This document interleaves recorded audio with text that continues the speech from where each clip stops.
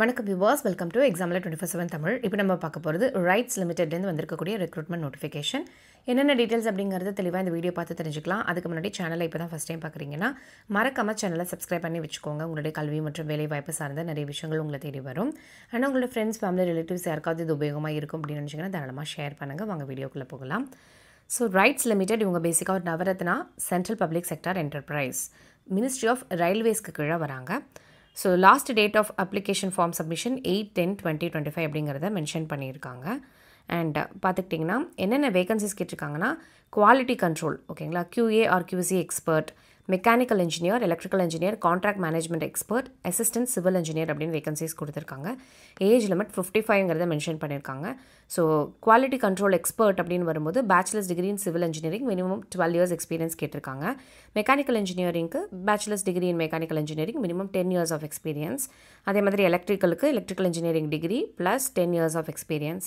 So contract management expert வரும்போது இதுக்கும் civil தான் கேட்டிருக்காங்க. ஸோ பிஇ முடிச்சிருக்கணும், அல்லது வந்து பிடெக் சிவில் அல்லது பிஇ சிவில் முடிச்சிருக்கணும், அல்லது எம்இ சிவில் ஒரு எம்டெக் சிவிலுக்கு ப்ரிஃபரன்ஸ் கொடுக்க போகணும்னு சொல்லியிருக்காங்க. And 10 years of work experience கேட்டிருக்காங்க. அசிஸ்டன்ட் சிவில் இன்ஜினியர் கேட்டிருக்காங்க. Minimum 8 years of working experience இருந்தால் போதும்னு சொல்லியிருக்காங்க. அண்ட் ரிசர்வ் கேட்டகரியாக இருந்தால் கண்டிப்பாக ஏஜ் ரிலாக்ஸேஷன் இருக்குது. ஸோ ரெமுனரேஷன் என்ன அப்படிங்கிறதையும் மென்ஷன் பண்ணியிருக்காங்க. அண்ட் இதில் நம்ம முக்கியமாக பார்க்க வேண்டியது இன்டர்வியூ எங்கே நடக்குது அப்படிங்கிறது தான். ஸோ வென்யூ அண்ட் டைம் கொடுத்துருக்காங்க. ஸோ இதில் வந்து பார்த்துக்கிட்டிங்கன்னா வீடியோ கான்ஃபரன்சிங்கும் அவைலபிள் அப்படிங்கிறத சொல்லியிருக்காங்க.